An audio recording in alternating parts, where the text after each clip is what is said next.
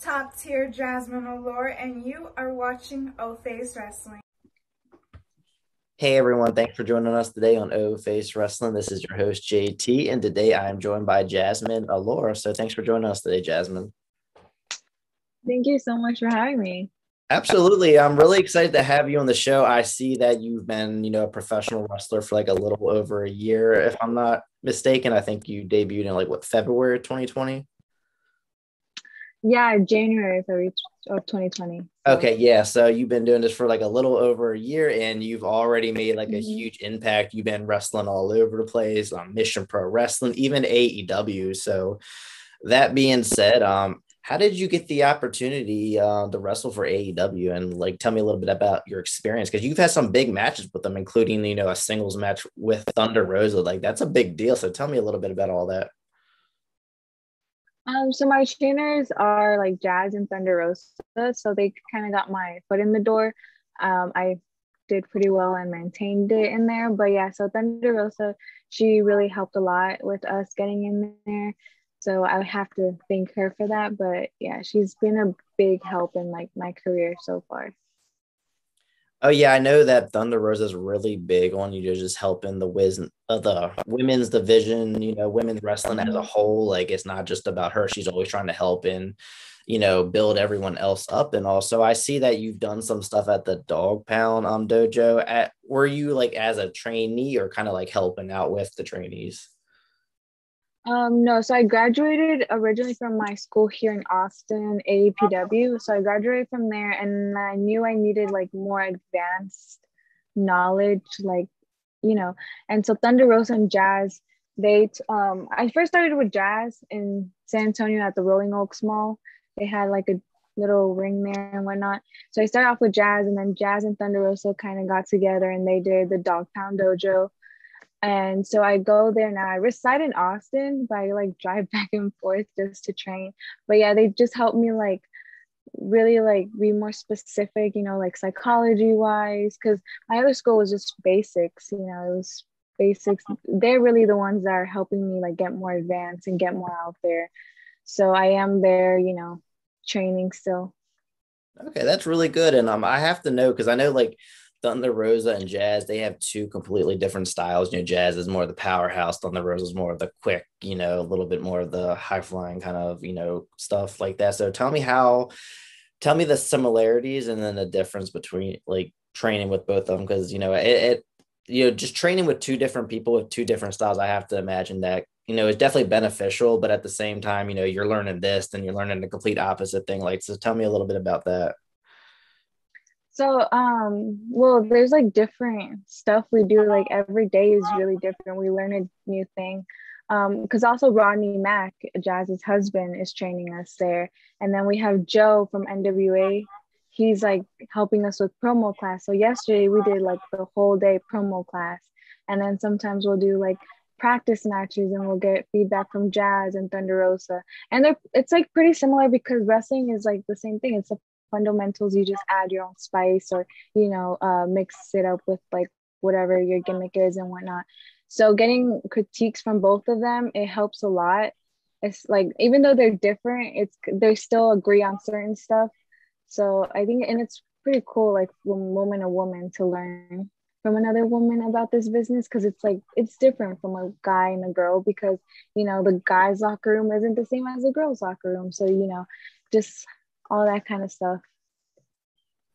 Exactly. And like, I just think it's just so amazing that you've been, been able to train with like two legends like in the business so early. And I can see how much that's really benefited you, because you clearly are very, very talented in such an early stage of your career. And at the same time, you've like gotten like opportunities that people would like kill for, like, AEW, Mission Pro, like, it's crazy. And even at, Mission Pro, you were in a tag team match against the Twisted Sisters, like, one of the biggest tag teams on the indies. Like, that's really dope and all that. So, I see that you worked, a decent amount as a heel. So like, do you prefer working as a heel or as a face guy? I feel like it just flows so well with you.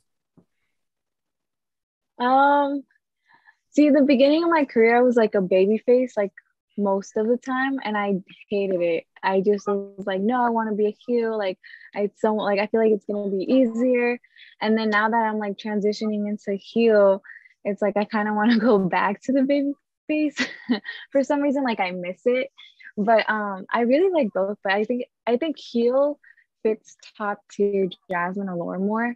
So I'm really excited for like the new stuff I'm about to do in like these promotions because they are booking me more as a heel. So Yeah, 'cause that's like the one fun thing about the indies. Like you could be a heel at one promotion and then a face at another one, like the very next week. And I actually experienced that because I went to MCW last year in February, and Trisha Dora, she was a heel. Then like a month later, I'm at DC watching her wrestle, and she's a face. I'm thinking like this is really cool because in WWE, like or any major televised promotion, if you're a heel, you don't turn face without there being like a storyline, or something like that, or vice versa. But on the indies, it's like there's no story. It just depends on the promotion that you're in and stuff like that. So I always think that's kind of neat, and I feel like it kind of keeps you all on your toes because you have to kind of like you don't always plan on things like when you're about to make that major turn on televised wrestling, like it's planned in advance. But here it's like, okay, now you have to be in this kind of mood, and you get to do this. So I think that's like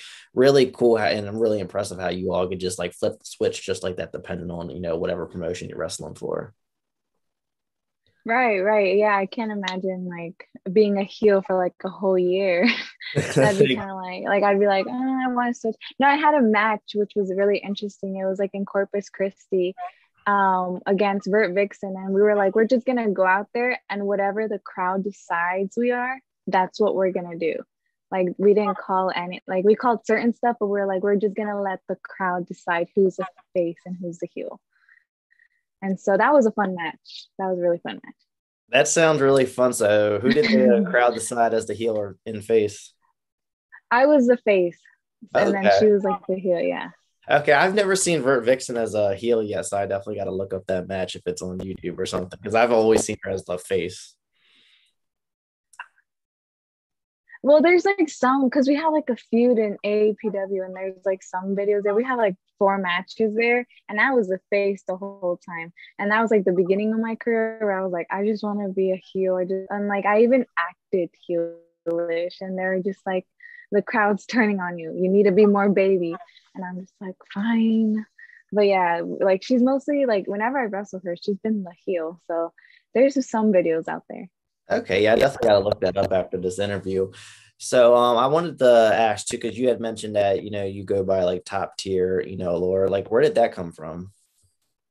So like in less than a year, I was like obviously already facing these names at AEW, Jazz, Thunder Rosa, like Jordan Grace, Holly Dead. And I was only like a couple months in. So I was like, okay, I'm facing these top talents. And then I'm like proving that I can hang with them. So that makes me top tier. And I wanted to transition into heel. So I remember my coach was like, well, you got to give me something that's heel. Like I see baby facing you because you're fiery and all that. I'm like, okay, well, I'm top tier and like I have this attitude and whatnot, this ego. And so then they started transitioning me to heel. So it was like mostly me wanting to get out of the baby face just because I've been doing it for so long. And I was like, I want to know what being a heel is like. So that's how that came about. Okay, that kind of gives me vibes of like the whole Randy Orton Legend Killer thing when he was the Mhm. Legend Killer because he was beating up the legends. So that kind of makes sense. Like you're, top tier because you're going against the top, wrestlers in the business. I like how it makes sense too. It's not just some kind of gimmick that you gave yourself. Like it actually goes along with what you've been doing with your career. Yeah, no, I just wanted to be top tier. That's the thing. Yeah, well, that's Okay. so like I always like to ask this too when I talk to like a wrestler about heels and faces like that. So how like when you like are a heel in the ring and then you go out to your merch table, do you still kind of be heelish or you just kind of like be yourself when you're interacting with fans and all? Uh, I'm I want to say like I wanted to be heelish, right? But then it's like I can't. Like when they're buying my merch, I'm just like, hey, what's up? Like I'm just naturally like nice, I guess. So I guess I'm not that heelish, which I probably should be, but I'm not really. Yeah, I noticed like in general, like on my podcast, like I'll see like a wrestler on TV or whatever as a heel, and then when they come to my show, I don't know what to expect. Are they going to stay in character? Are they going to be themselves? So I think it's always like really fun seeing them as themselves and just like, oh, like wow, this Yeah. person is really evil on TV, but now look at them. We're just having this really great conversation. I always think it's fun, like interacting with the wrestlers, like at the end of the day, we know that, you're just portraying a character in the ring and stuff like that. So it's like, it's really cool to see you all like being yourselves and stuff like that. Right, And like, right. Yeah. And that's what I try to be most of the time. I mean, I can't help it. I just like go out there and talk to my fans and I'm just like, hi, what's up? I don't know. But yeah.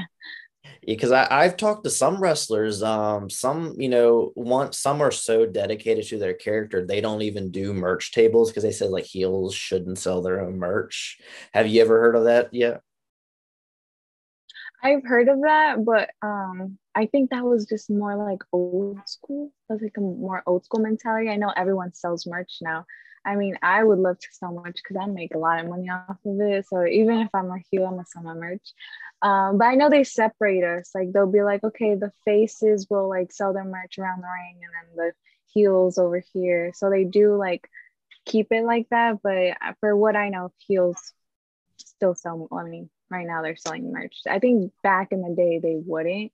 That's why like there was also the rumor going around that heels would get paid more because they weren't selling merch. So, but I know now it's like it doesn't matter. Yeah, I never heard of that one. I just know that the one wrestler who told me that, she did say that she's old school, so she mentioned that. But it's just like me personally, Mm, like if I were a wrestler, I would still want to sell the merch. Like I want the, like you said, I want the money, like because that can be like a really big profit for the wrestlers, depending on their popularity and their selection and stuff like that. Like you can make a lot yeah. more money off of your merch than you did getting the booking and stuff like that. Right. Yeah. Merch. Some people live off merch. So I don't know. That's cool, but it's like I probably would want to sell my merch. Exactly. Like I respect it at the end of the day, but it also sucks because as a fan, I want to meet the wrestlers. The one wrestler, she's like, you didn't come say hi to me. I was like, well, I was looking for your merch table. She's like, well, I didn't do it because I'm a heel. And I was like, oh well, sorry, I didn't see you Oh, walking okay. around, but yeah. So now my next question. Now this is one of like the earlier questions that I typically ask. So, what was your initial inspiration to wanting to become a professional wrestler? When I was younger, I was like that sister that wanted to do anything or everything that my brother did. And he grew up watching wrestling. So I remember like I was really young, like 3 or 4, and I was just sitting next to him watching wrestling and whatnot. So it kind of like that's how I like got into it, and then I fell in love watching more and like watching these women do these crazy things, and like Trish, Lita, Jazz, like that's what I watched growing up, and I was like, yeah, if they can do it, I can do it. So that's how I got inspired.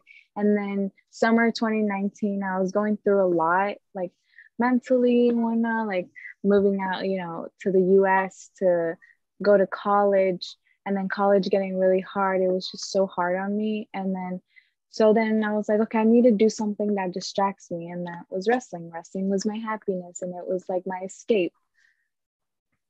So when you first started like training, to become a wrestler and all that, was it what you expected in the beginning? No, no, it was a lot more painful. Like I heard stuff like, oh, wrestling's fake. Da, da, da. It doesn't even hurt. It hurts. Like my body was hurting for like the first few months. Like even now, but like the first few months were like intense. It was like my whole body was sore. Like everything. Like I did soccer like growing up. So like I know what like pain feels like in my legs, like soreness, because I would run a lot, right?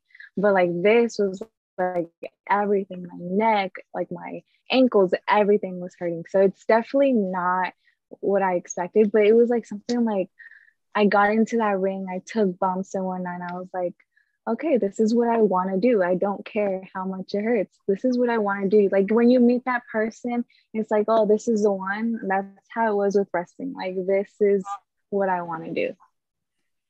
Exactly. That kind of reminds me of me when I first like started interviewing wrestlers. Like I didn't really know what the future was going to be with it, but then because I'll be honest with you, like I tend to get really shy, and sometimes, I'm not the best at conversation. So I was like, I don't know if I'm going to be able to do this, so I did it, and I was like, what, I really like this. Like I could do this, and as time, it just becomes a regular thing. Like, went from like featuring two wrestlers a month to, one every week. Sometimes I have two wrestlers on the show a week. Like it's like crazy. And like, so I definitely know, like, that love, and when you're passionate about something and all that. And as far as like the pain, like when you watch like mainstream wrestling on TV, you won't really know until you go to a live event when you actually hear like a wrestler get slammed on the mat. Like it is so loud because you can't hear that on TV because of the crowd and stuff like that. But when you're there live, it's so loud. Like I was at an event in Tennessee this weekend, and we had front row seats, and it was so loud. Like I just wanted to cry, like just hearing them get slammed. Like it was like really intense. And obviously because of like the pandemic, there was that period of time where there really wasn't any wrestling. So my friend that wrestles down here at MCW, like she wasn't wrestling for several months, and then she went to train for the first time in so long, and I saw her like the next day, she could barely walk. Like that's how like much pain. She's like, I think I took a little bit more bumps than I should have taken. But I was like, yeah, like that just really shows how much like y'all put your bodies through, just training. Like it's crazy. Yeah, for sure. And then like even if you take like a little break, like COVID, I took like a 1 month break from like any in-ring activity. And coming back, it was like, wow, you gotta start all over again. Like that whole soreness comes back, and it's insane. But we do it for y'all to entertain y'all. And we also do it for ourselves to like escape, but it's really for entertainment. So Yeah, we definitely worth appreciate it. that, because like, you all are putting your bodies through the line for our entertainment. And, it's, like I said, just like going to the live events and just hearing how much you all really put your body through just, creates an even bigger appreciation for what you all do. Yeah, for sure. And like that's what I do. Like when I go out there, I put it all out there. Like even though I'm gonna be hurting the next day, I'm like, it's worth it. It's gonna look good. People are gonna love it. It's okay. Exactly. So speaking of like pain and all that kind of stuff that wrestling puts in your body, like what's one like like kind of like a hardcore maybe like stipulation that you haven't done that you just really want to do? Like it could be a ladder match, cage match, or death match. Like is there anything on your radar that you really want to do? I know I watched like growing up, I loved the Hardy Boys. So they had those crazy TLC matches or the ladder matches. So I definitely want to do a ladder match, where the belts are hanging, and like I definitely want to do that in my lifetime. That's like one of my goals. But yeah, for sure that. Would you actually like be willing to like do a crazy like leap off of top of ladder onto somebody, especially like outside the ring onto like tables like the Hardy Boys, did a lot? I feel like I would do it if I knew like the ambulance was like right there, just in case, because I would go all out, and then, my crazy self, who knows what I do. I probably do a lot of crazy stuff or pitch in, and then they'll be like, maybe not. But, I definitely pitch in a lot of crazy ideas. Would you ever do anything crazy? Like, because I know we were talking about Thunder Rosa earlier. I'm sure you saw her match on AEW with like the thumbtacks and all that kind of crazy stuff. Would you ever do anything to that kind of level? For sure, for sure. And especially if it's like main eventing, like an AEW or, WWE event, like for sure, I would definitely do it. Yeah, because like me, like I'm a big fan of hardcore matches, and I just it doesn't happen that often in wrestling, but I always get really excited when you see the wrestler like pull out the bag and you just know it's Yeah. thumbtacks, and I can just imagine how much pain like it's just crazy, like let and people actually like do that stuff like that, but it just feels so like real seeing all these thumbtacks and like the kind of the blood coming out. Like I feel like the blood always makes the matches more dramatic and stuff like that. Like Stone Cold Steve Austin when he was in that sharpshooter, like it just always adds to the match. And I've always just been a really big fan of the like the hardcore matches and stuff like that. Right, me too. Especially if like it's an ongoing storyline, it just makes it even better. So I definitely would want to do it, but it'd probably be one of those where like one and done. Just Exactly. Yeah. one. I feel like it's like a bucket list thing. Like I want to do it, but I don't want to do it constantly because you see how like it can really put a wear and tear on your body. Like Mick Foley's the perfect example. Like that destroyed his body. Yeah, for sure. So just be like one and done. That's it. Make it like main event or something, and that's it. Exactly. So now I got a fun question for you. So what is your favorite all-time match that you've ever watched on TV? It's so hard because there's so many good ones, but I think the most memorable one would be Shawn Michaels versus Undertaker, WrestleMania 25, just because my whole family sat down and we watched it together. And that match was just, I mean, they did really, really well, but I think just because like my family, we were all together, like I asked for my birthday, hey, like I don't want anything, I don't want to party, I just want you to buy me WrestleMania 25, like the pay-per-view, and they're like, it's $75 for just a pay-per-view. And Wow. I was like, well, that's what I really want. Like I just like that was back then before the WWE network. So I was like, well, that's what I really want. So they got it for me and whatnot. And it was like, I think, and then that match just really stood out for me. So I think that is like really memorable. Yeah, I remember seeing that match on the network. It was phenomenal. Like definitely five-star match.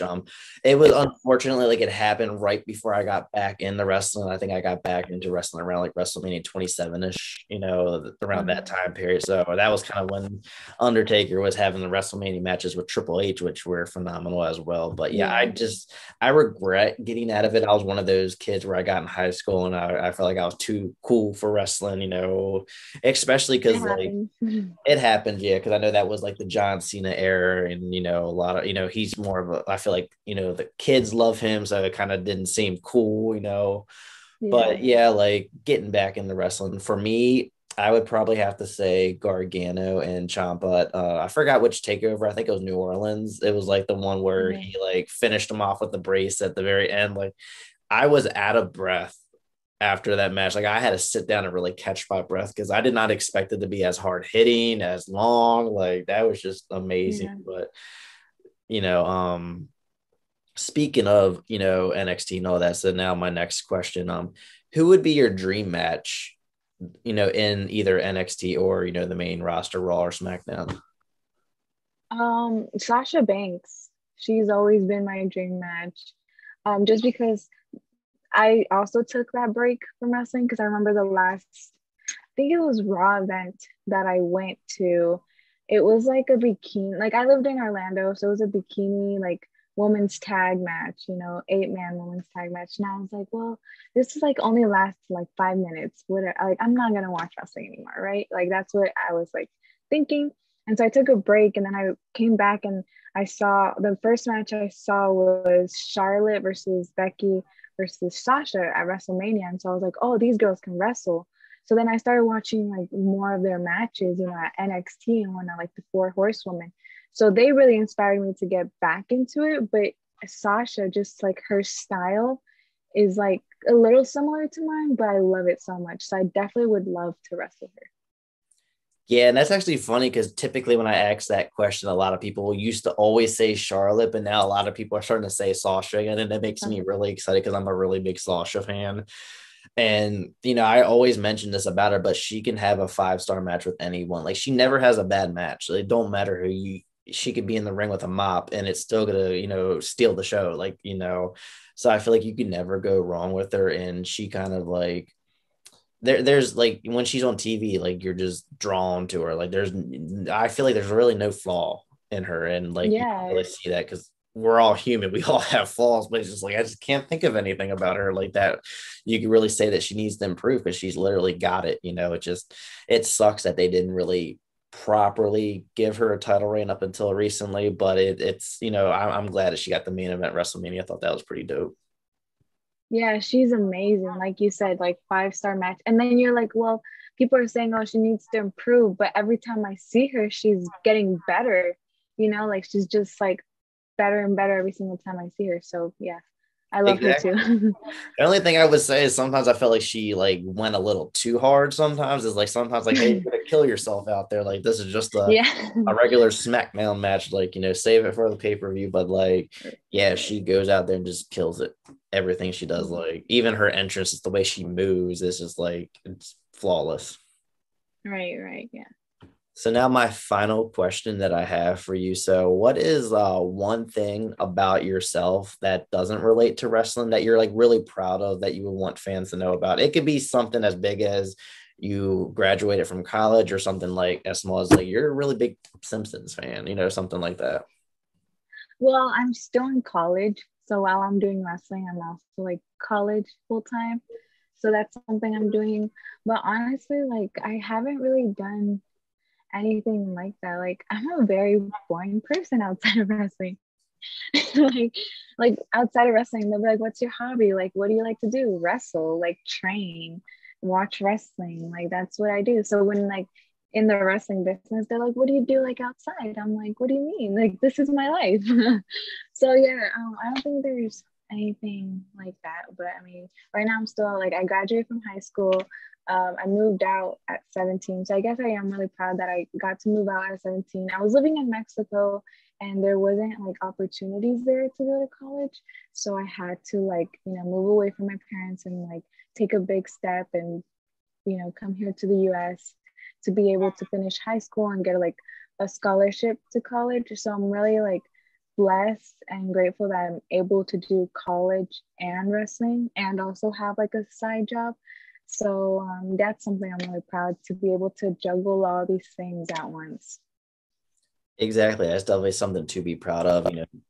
I can only imagine how like stressful and how scary it could be to like move to a different country. Like it's like just the idea of moving to a different state kind of like scares me, makes me nervous. Like just going to a completely different country. Was there any kind of like did you have any issues with the language or did you already kind of like know English prior? So like my whole story is and it's kind of long, but I'm gonna put it like make it shorter. So I like was born and raised in Orlando, Florida, and that's where like I was raised and whatnot. At the age of 12, I moved to Mexico with my parents. And so I was there for a little while and then, obviously no opportunities, no jobs. So then I decided to come here, Austin, Texas, and land of opportunities, and I'm able to do all these things. So I didn't have a lot of trouble because I was born and raised in Orlando. I had trouble when I moved to Mexico with like the Spanish language and then these teachers who are really, really strict and they really just sometimes don't care about like the students. They're like, I'm getting paid regardless. And it's like, okay, well, I don't understand what you're saying. So I failed a lot. But luckily, like, they were like, okay, we get it. You don't know Spanish. We'll pass you. But like, it was hard. It was intense. And then it was like it was like my first classroom getting there was middle school. And it was a shed with only one light bulb, no air conditioning. And then the floor was just dirt. And it was like 50 of us in a little room.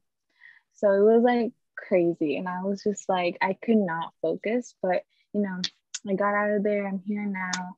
So Yeah, that's definitely crazy, like trying to learn like a different language because I took 4 years of Spanish in high school and I never learned anything.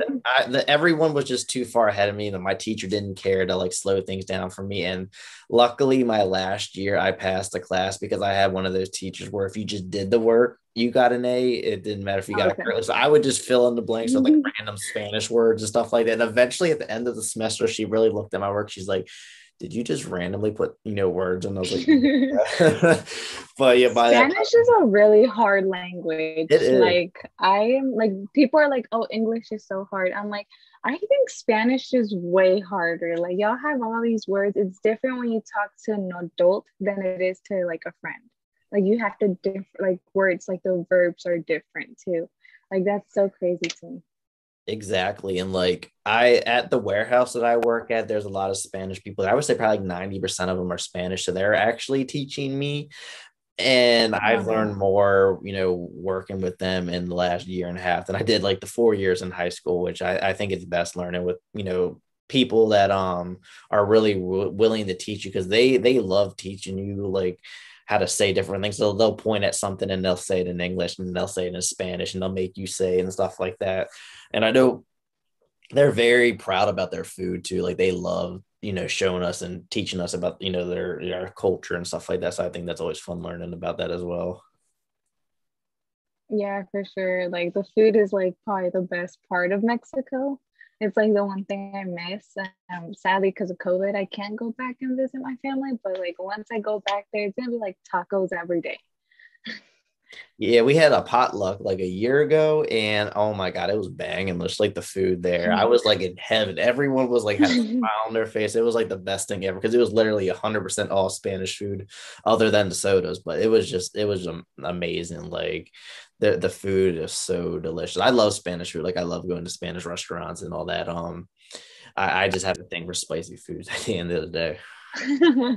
Me too, me too. I need to stop because I have like a stomach ulcer and I'm like, because my breakfast in middle school when I was in Mexico was like hot Cheetos with a lot of hot sauce. And Mhm. that was my breakfast for like 3 years. Oh wow. See, like me, like I like doing that intense, like spicy challenge kind of thing. Like, have you ever heard of like one Mm. chip challenge? I want to do it so bad, but I'm so scared that like it's never gonna go away, like the spiciness. I don't know why. I've seen people throw up from it, and I'm also scared of that. Yeah, I saw a guy on YouTube. He tried eating 10 of them. I think he ate like three before it got to the point where he was done Oh and he no. was like in so much pain. But when I did it, I survived, obviously. It wasn't like as bad as I thought, but it like you'll feel like yourself like heat up like slowly, like your face gets really warm and you'll sweat a little bit, but it was pretty intense. Actually, like one of the wrestlers that I've had on my show a few times, the last time she was on the show, we actually did the little nitro challenge, which is the world's hottest gummy bear. That little thing is hot. It is really hot. It's so chewy, so That hard. exists. So yeah, like I wanted to do something fun for that episode. So well, she likes gummy bears. Let's do this. So I wanted to spice things up literally, but that was really fun. I wish you like, did you have like milk? Yes, we both had milk. Okay. Anytime I eat anything spicy, like I'm always prepared. She had almond milk. I don't know how well that does versus regular milk, but yeah, like always milk. I learned the hard way not to do water because just it water doesn't do as good and you have to drink more, then it makes your stomach feel sick because you got all that fluids in you. Then I usually get sick and sometimes I will vomit, like just too much water intake. But yeah, that actually happened when years ago my wife got me ghost pepper wings from Buffalo Wild Wings and didn't tell me they were ghost pepper wings because she thought she would surprise me and she was mad at me about something, so she decided not to tell me after she gave me the wings. And I run in the room, I'm like, what the hell kind of wings are those? I'm chugging these waters and I get so sick from that. I was like, I'm doing milk from now on. Oh my God, I'm gonna so do that the next time I'm like mad at my boyfriend. I'm gonna just be like, here's some wings. I bought you some wings. See, what you should do is you should buy that chip and put it in a bag of Doritos and then you just wait for it. I've seen people do that prank a lot on YouTube, and I think that's a pretty good one because it blends in so well with the regular Doritos. I hope he doesn't watch this podcast because I'm gonna totally do it. Do it definitely. Or you could get the little nitro that's cheaper, I think, and put that in a bag of gummy bears. Either He way, loves gummy bears, so yeah, that's gonna. Does it look the same? it has the gummy bears holding a little nitro stick, but it you can't. I didn't even notice it until my friend mentioned it. She's like, "Oh, this has a little nitro." I'm like, I didn't even notice that. So you would have to like really look like at it to pay attention. And who really does that when you're eating gummy bears? You're just grabbing them, eating them. So I think you'll be fine. Yeah, I'm just so like I'm so clumsy, so I'm gonna try so hard not to get any because he'll probably be like, "You want some?" I'm like, "Yeah," and then watch me get it, and I'm gonna cry. Oh, that would So be I'm so funny. That would definitely backfire real bad on you. yeah, so I definitely gotta keep my eye out, but I'm definitely gonna try it. So hopefully he doesn't watch this. Yeah, if you do try, you definitely gotta record it. I am. Proof for it didn't happen. But yeah, so Jasmine, that wraps up the interview that we discussed just about everything and more. Like I didn't expect the spicy food thing to come up, so I thought that was a fun, topic to talk about. Yeah, I had a lot of fun. Like that whole our little conversation was really nice. Thank you. Hey, you're very welcome. So, Jasmine, did you want to share your social media with the listeners so they know where to find you on social media? So everywhere I'm at Jazmin Allure, Twitter, Facebook, and Instagram. And then on every single one of those, I have a link where you can get my merch and whatnot. I post my merch like almost every day, so you won't be able to miss it. As long as you follow me on Instagram, Twitter, and Facebook at Jazmin Allure. All right. And make sure you all give her a follow. I will put the links to all of them in the bio. Also, make sure you give us a sub on YouTube, follow us on Facebook, Twitter, Instagram, and TikTok. Thank you all for tuning in. And thank you so much again, Jasmine, for joining us today on O Face Wrestling. Thank you for having me. Absolutely. Bye, everyone.